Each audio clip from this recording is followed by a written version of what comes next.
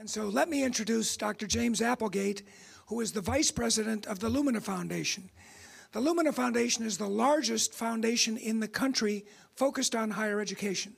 And obviously, they do great things all over the country, and they are the leaders, among others, and part of that leadership focused on completion. You'll hear a lot from Dr. Applegate today. He, before going to Lumina, was Vice Chancellor for Academic Affairs for the state of Kentucky, so he's been around higher education for a long time, certainly a lot longer than I have. I know that you'll appreciate his viewpoint and the remarks he's about to present, and so if I may introduce Dr. James Applegate.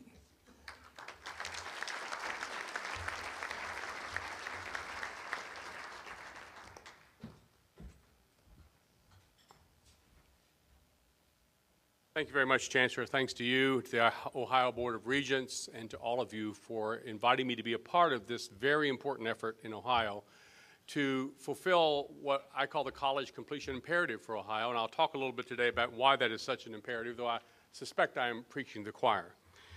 But I know you're here today because you know some very important things. You know that dramatically increasing the college attainment levels of our workforce in this country is one of the most important challenges that we face.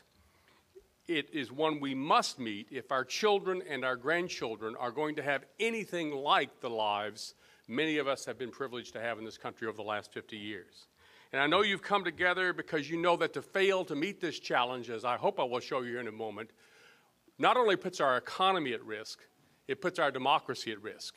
And it certainly undercuts the idea of America as a land of opportunity for all. And I hope you're here today because in all the conversations you're going to have today around new ways of doing business, I hope you're here today because you recognize that if Ohio is going to meet its completion imperative, if the United States is going to meet its completion imperative, that we're going to have to not continue to do business as usual. And we're going to have to shed a lot of policies and practices that to date, and I'll show you the data in a moment, but let's just be honest, to date has undercut the role of American higher education as a key to social mobility for its people. And that has, in fact, made us vulnerable to the criticism that we do best for those who already have the most, and that we are more about the reproduction of privilege than we are the provision of social opportunity. And that's something that has to change, and I know that's why we're here. So I thank you for inviting me, for being here. As the Chancellor indicated, I hope I'm going to do this the right way. All right. There we go. Oop, back. As the Chancellor indicated, the Lumina Foundation is the largest foundation in the country that is solely focused on this one issue of college access and success. And we're even more focused like a laser on what we call Goal 2025. We adopted this in 2007, and we've been very happy that a lot of people, including the President of the United States, has begun to embrace this idea and this goal, first in the world. And it's a very specific goal, and it's grounded in a lot of analysis of what this country needs. And that is to move this country, frankly, from where we've been stuck, as the Chancellor indicated, for decades, with about 40% of our population with a high quality, and I'll talk a little bit more about what we mean there, because these degrees and credentials have to be high quality or they don't fulfill the promise that they're supposed to have, but high quality to 60%. To 60%, that is an audacious goal. In your packet, we do a report every year called A Stronger Nation Through Higher Education. We will release another version here in February of 2013. But in your packet, what that does is it breaks out for the nation and then individually for each state and then for each county in each state where they are and where they need to go. And in your packet, you have the piece for Ohio with the county breakout. You also have in your packet a new item that we included in this year's, which is a breakout of the major metropolitan regions in the United States, because we think we've got to begin to mobilize our cities where more and more of our people are living. So you can look at that at your leisure, but it begins to lay it out. I'm going to use some of that data to kind of lay out what I think the challenge is and the road to success for Ohio around college completion. Am I doing this or is somebody else doing this? There we go. So first of all, for the nation, this is what it looks like. we're at current levels of production with no change. We are growing a bit. We will end up with 46.5% or 79.8 million graduates. We need 103.1 million graduates. That is a gap of 23 million graduates. Now that sounds audacious, but when you begin to break that down by state and by county, you can see that it is in fact doable if we quit doing business as usual. This is what Ohio must do. As you can see here, if at current rates, Ohio will be at 44%. And I'll show you later that in fact the projections are 58% of your new and replacement jobs between now and 2018, forget 2025, will require some form of post-secondary education. So there's an urgency to this. If you're going to fill the jobs that are going to be in Ohio between now and 2018, we have to ramp it up. And so for Ohio, that is about 900,000 more degrees between now and 2025. So let me just give you a sense, or a real quick sense of how we might get there. I know those numbers can be somewhat daunting. Okay, so this is just one scenario. You could come up with a lot of scenarios. This is a national scenario of how we get there. If we were to up the graduation rates of our high schools, the high schools were mentioned by the chancellor, from an average of around 69% to 75%, which isn't even as good as the best states are doing now, but is an improvement.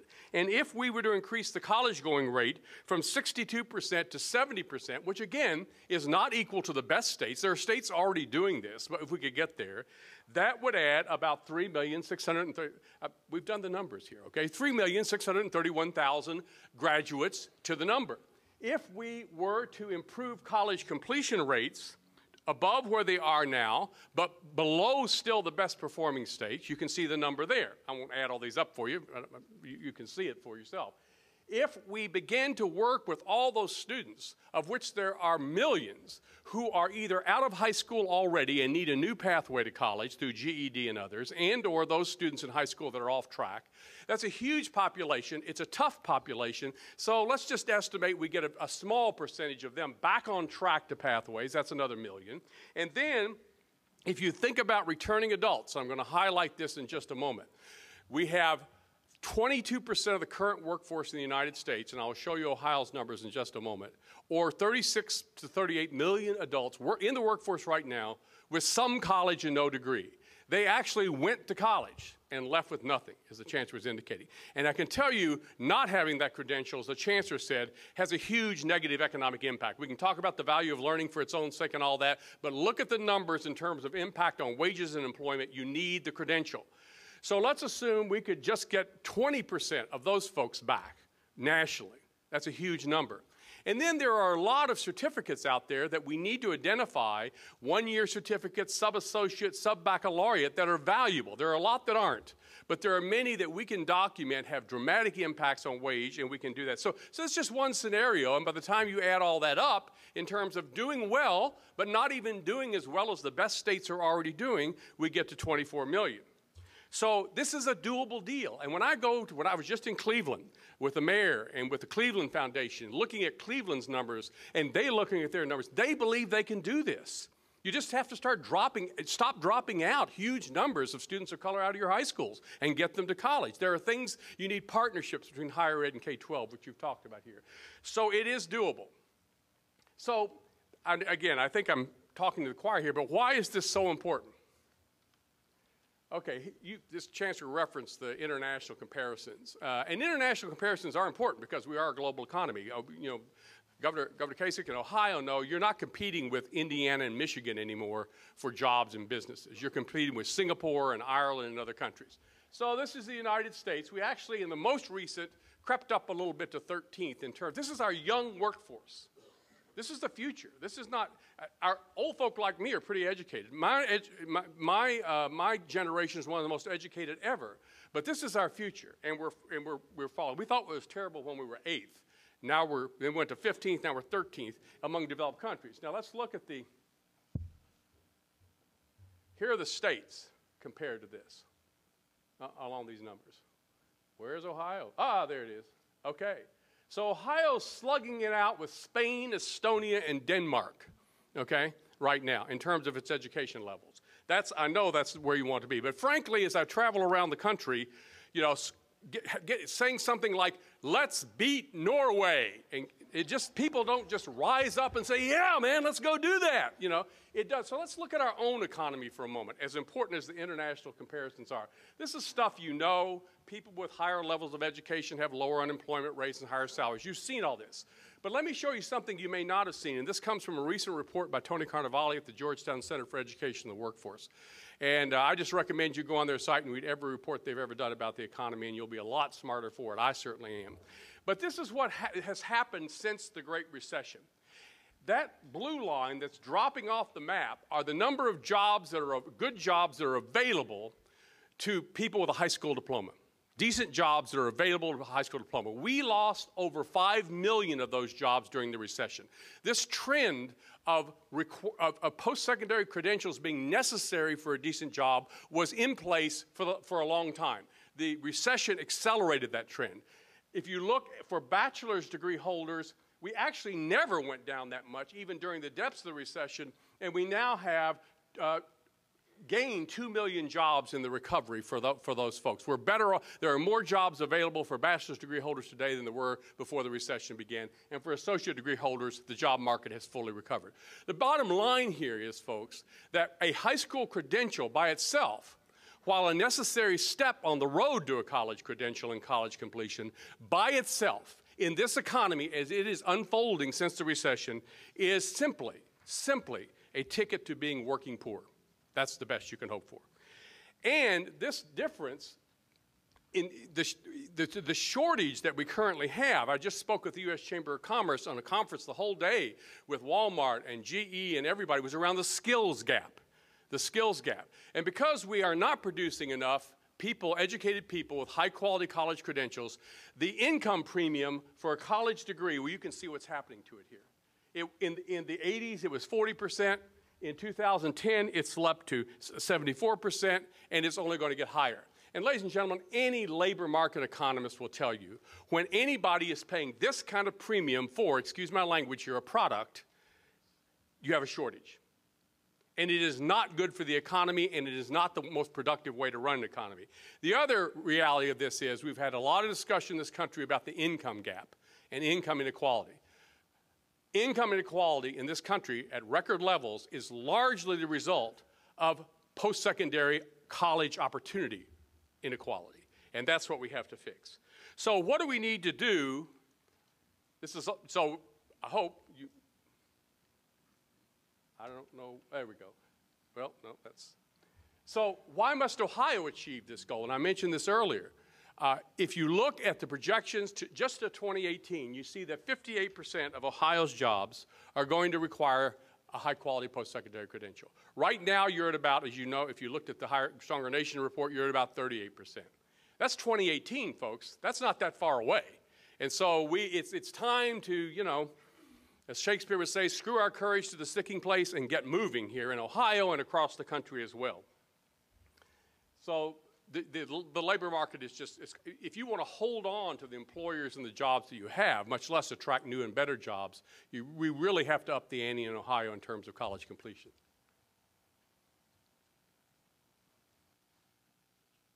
So what must we do? See, and we're going to spend most of the day today talking about some of the things that need to get done in every state, and particularly in Ohio, to get this done. So what must we do?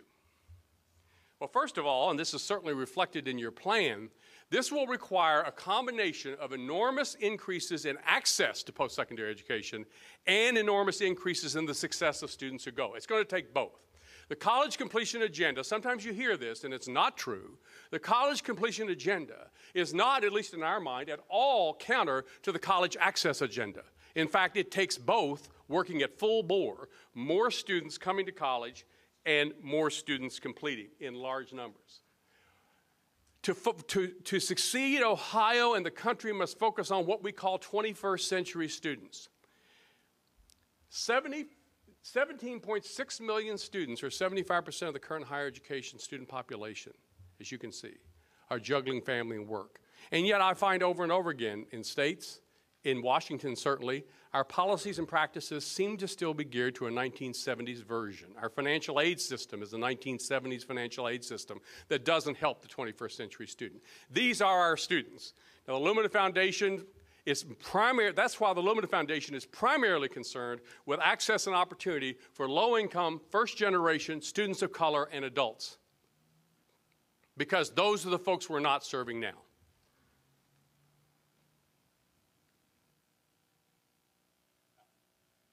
Here's the adult information for all of the country. As you can see there, the numbers I just cited, 22% of adults with some college and no degree. And then you can see the large numbers with only high school. We have to open the doors for college opportunity for these folks.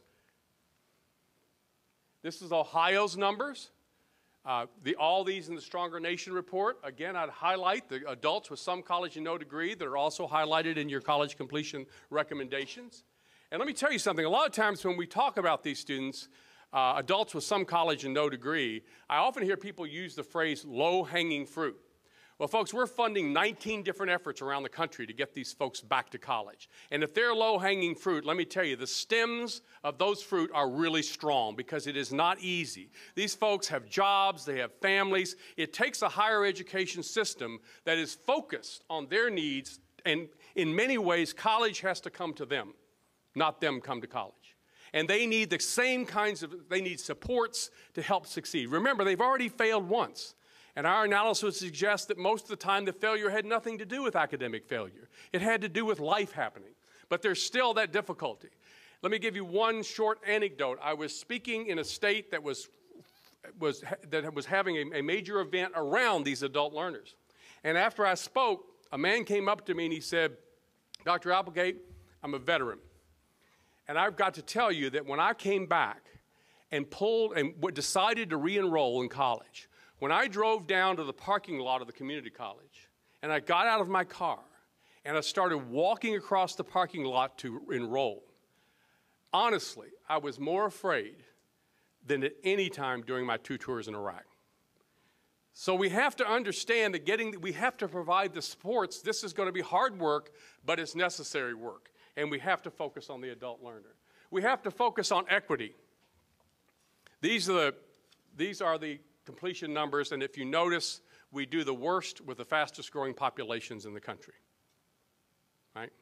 We have to close the achievement gaps. We have systems in this country that are doing that, and they're doing it with a set of well-executed practices. So in many ways, we know how to do this. It's simply a matter of mobilizing to do it.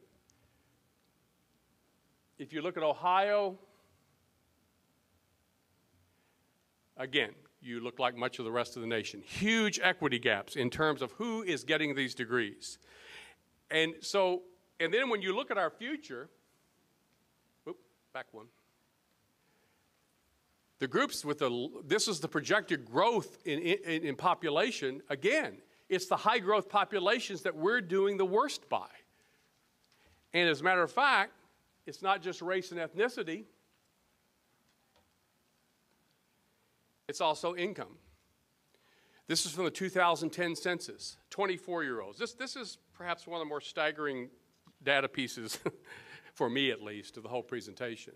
When you look at 24-year-olds in the 2010 census, what you see is that among those in the upper income quartile, 4 out of 5 have a 4-year, forget 2-year, have a 4-year college degree. If you're born into the wealthiest families in this country, to not get a college degree, you have to jump off the college-going boat, tie a rock around your ankle, and drown yourself. That's the only way you don't get a degree.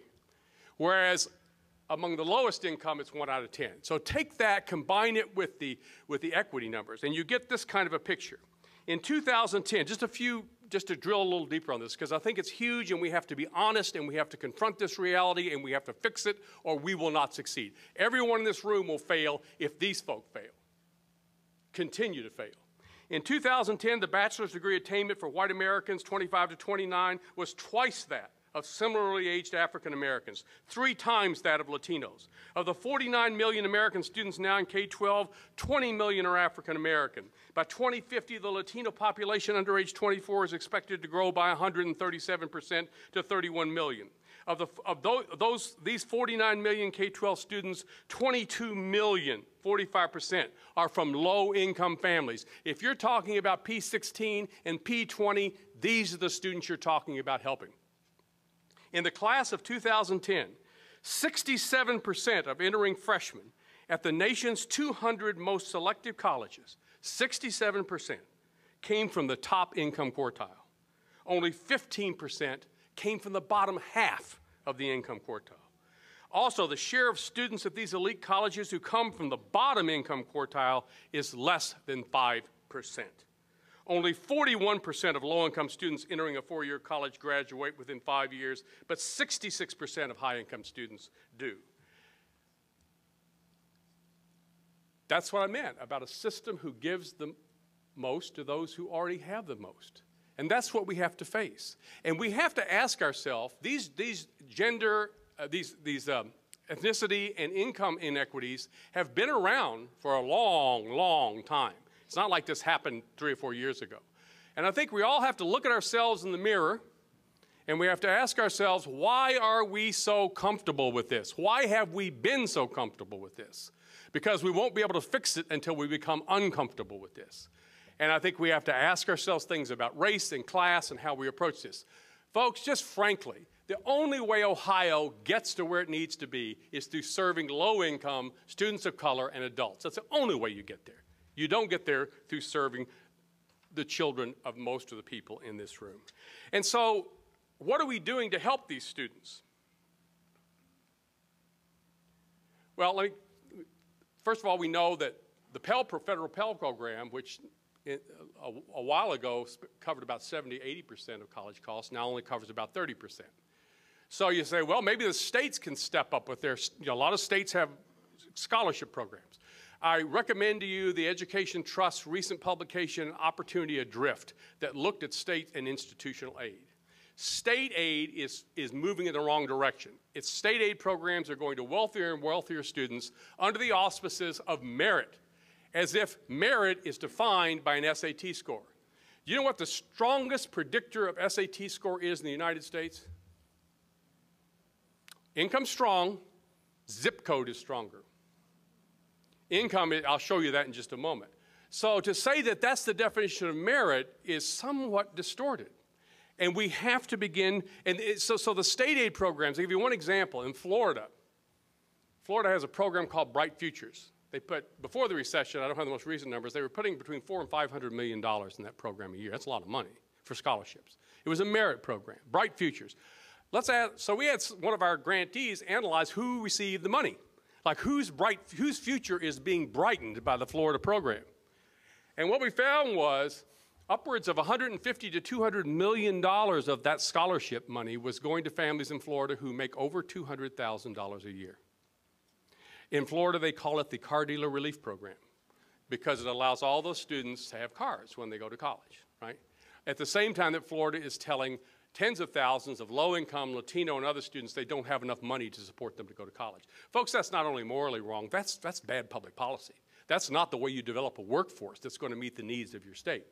And so we have to have this honest conversation. I had the privilege of being on the Michael and Susan Dell Scholarship Selection Committee for a couple of years. And if you don't know that program, it's a wonderful scholarship program. They target juniors in high school who are ready for college. They may not have the 1,600 SATs or the 32 ACTs, but they've got 24, 25 ACTs. They're ready.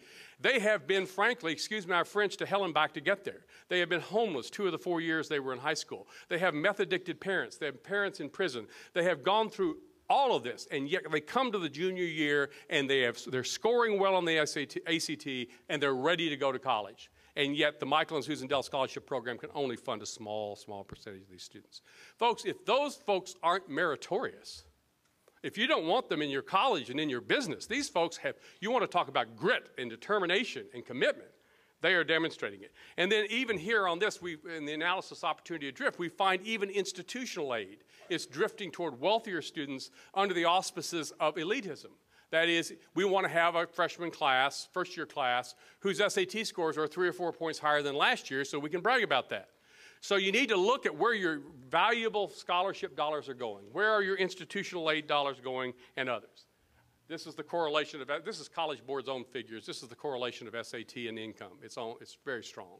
So again, the bottom line is, unless you believe that the ability of an individual to contribute to this economy, to contribute to this democracy, to contribute to the future of the state of Ohio is somehow defined by the wealth of the family into which they are born or the color of their skin, Houston, we've got a problem. Columbus, we have a problem. And we've got to figure out a way to fix that problem, and I know that's what you're about today. There's some other things we've got to do in order to make this work. In addition to solving the equity gaps, the income gaps, focusing on adults, we've got to make sure these degrees and credentials that we're awarding, as I said earlier, are of quality, that they represent the learning that is required of people to succeed in a 21st century economy and democracy. And we have been working on this for quite a while. We've worked with faculty and leaders in higher education for some time. If you look on our site, there's something we call the Degree Qualifications Profile. I'm not going to go into it here. That begins to try to outline what is the learning that an associate baccalaureate and master's degree ought to entail to really be a high-quality degree. And it embraces learning like this. This is 21st century learning.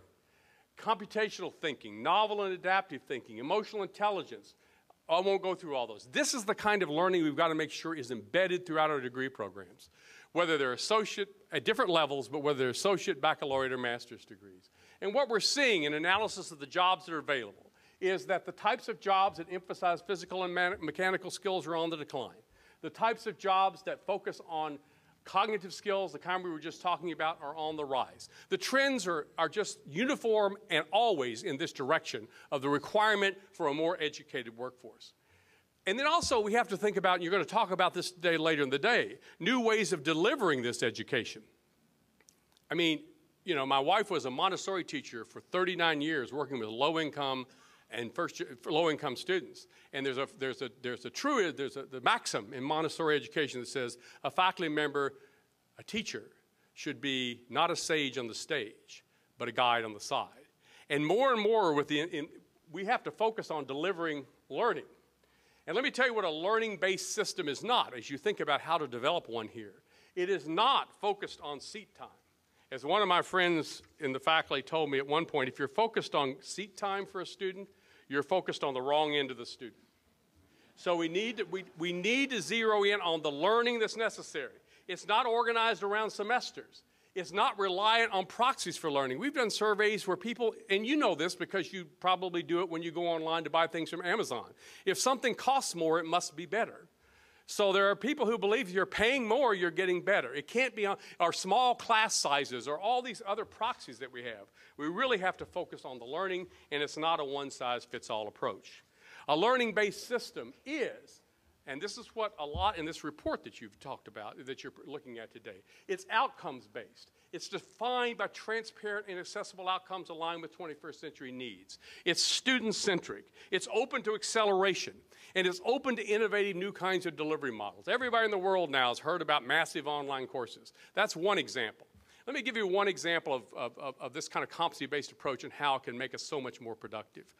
Western Governors University, online, not-for-profit university, adult-focused, all its degrees are zeroing in on workforce-relevant degrees like in IT, business, medical professions, and teaching. I talked to a woman out west. Western Governors is national. I talked to a woman out west who wanted to be a teacher. She'd been an accountant for a long time. She was about 38, 40 years old. And she went to her traditional institutions. She asked them how long would it take her to become a math teacher in high school. What do you think they told her? 3, 4, the best was 3, 4. So she went to Western Governors and she said, well, how long will it take me? And they said, well, we can't tell you how long it's going to take you because it depends on what you already know. We start you where you are. So for every course that they teach, they have clear-based outcomes, learning outcomes. And if you want to challenge the course, you take an assessment. If you do well on the assessment, these are all developed by faculty, then you get credit for the course. Friends, she got 26 credits her first semester, and they were all in the math courses. She knew the math better than most high school math teachers did. And then she was able to zero in on what she didn't know, which is how to teach math to a group of hormone-driven adolescents in a high school classroom. And in a year and a summer, the tuition at Western Governors is $8,000 a year. It hasn't increased in 5 years. She was out, and students were benefiting. And I know the work you're doing here with prior learning assessment and a lot of the work going on in Ohio is taking you in that direction. So I know I'm running out of time here, so let me just move a little further. So how does Ohio reach Goal 2025? It does so by focusing on 21st century students, the students you have, not the ones you imagine you might have had as of 1970, on transparent data and coordinated action, quality learning in line with 21st century demands.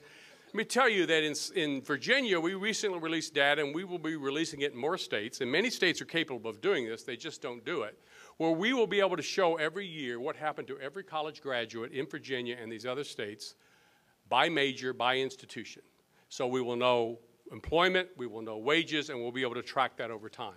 That kind of alignment and benefits, we have to, even in my most curmudgeonly days as the department chair for a long time, I like to think if I'd gotten a report every year that said my graduates were not getting the kind of jobs I wanted them to have, were not getting the kind of wages I wanted them to have, after criticizing the methodology and the research design, which must come first for any good faculty member, it might have occurred to me to ask the question, it would have occurred to me to ask the question, why is that happening? And what do I need to do with my curriculum, my faculty, my internship programs, my co-ops, et cetera, to ensure better outcomes for my students? So, you know, the public gets this. Our national polling shows us we're at record numbers of parents and people saying, college is necessary for a decent life. Tremendous growth in that number. At the same time that people are saying they're less sure qualified students will be able to get that college than we've ever seen. So there's a great angst in the public. So it's on us. No excuses. To meet this challenge and all the discussions you're going to have today, we're going to have to get a little uncomfortable. We're going to have to think in new ways of doing business, targeting and resolving problems we haven't been able to resolve in 30 years. No more random acts of excellence. A little cute program over here at this institution, a little cute program over here at this institution. Yes, they work, but they're not going to get us to where this country or to where Ohio needs to be. Let me conclude with a quote. I'm out of communication, so all speech folks have to conclude every speech with a quote. And it's from one of my favorite poets who unfortunately recently passed away, Adrienne Rich. And she wrote some decades ago this: the rules break like a thermometer. Quicksilver spills across the charted system. Whatever we do together is pure invention. The maps they gave us were out of date by years. The maps we've been using in higher education up till now has produced the kind of inequities across income and class, the kinds of inequities impacting our fastest growing populations. We have to develop new maps, and I know that's what you're about here in Ohio. We must find a way to do this, to create an educational system that provides a pathway to opportunity for those who need it most, that creates an economically successful, globally competitive America, that creates a more vibrant democracy where there is a middle class and there is hope for improvement and opportunity and social mobility. In short, the renewal of this country and the renewal of its commitment to opportunity for all is dependent on the success of the kinds of things you're doing in Ohio to change the outcomes, redraw the maps for American higher education. I commend you for taking on this task, and any way that the Lumina Foundation can be of help and support in your journey here, we stand ready. Thank you very much.